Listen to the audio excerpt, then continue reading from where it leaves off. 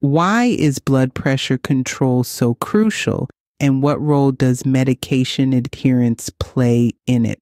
These questions have been at the core of many health discussions. A study conducted in 2012 titled Relationship of Blood Pressure Self-Monitoring, Medication Adherence, Self-Efficacy, Stage of Change, and Blood Pressure Control Among Municipal Workers with Hypertension sought to answer these very questions. I'm Dr. Tanya Breaux-Shropshire, and this study was conducted by my team and I. The purpose of this study was to determine the connection between self-monitoring of blood pressure, medication adherence, self-efficacy, stage of change, and blood pressure control. The study specifically targeted municipal workers who had access to health insurance, providing a unique perspective on the matter.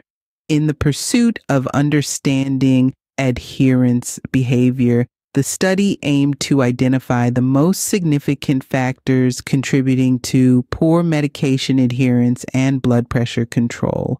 The goal was to shed light on these factors to help improve public health outcomes, given that uncontrolled blood pressure remains a significant public health issue.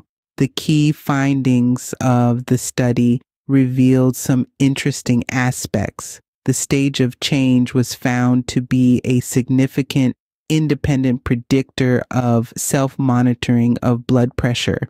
However, it was not a significant predictor of blood pressure control. This points to the conclusion that while the stage of change can influence how individuals monitor their blood pressure, it may not directly affect their ability to control their blood pressure. Furthermore, the study discovered a strong relationship between medication adherence and medication adherence self-efficacy, with a correlation coefficient of 0.549, a result that is statistically significant. This suggests that the belief in one's ability to adhere to medication regimes is closely linked to their actual adherence behavior. The implications of these findings are considerable. It indicates that strategies aimed at improving medication adherence self-efficacy could potentially enhance the medication adherence itself, leading to better blood pressure management. In conclusion, while the stage of change plays a role in self-monitoring of blood pressure, it doesn't necessarily translate to blood pressure control. And the belief in one's ability to stick to their medication regime is a powerful predictor of actual adherence.